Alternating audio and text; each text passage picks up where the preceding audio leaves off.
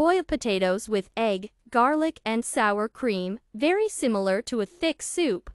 It is prepared with the addition of a whole raw egg when cooking, which must necessarily turn out soft-boiled.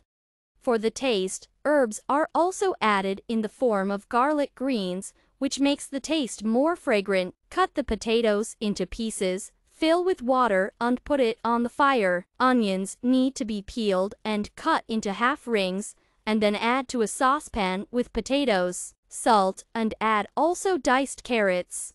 Cook everything together for 15 minutes. After 15 minutes, we drive an egg into the potatoes and cook under the lid for another 5 minutes until it turns soft-boiled. Sprinkle with herbs and add sour cream. Enjoy your meal.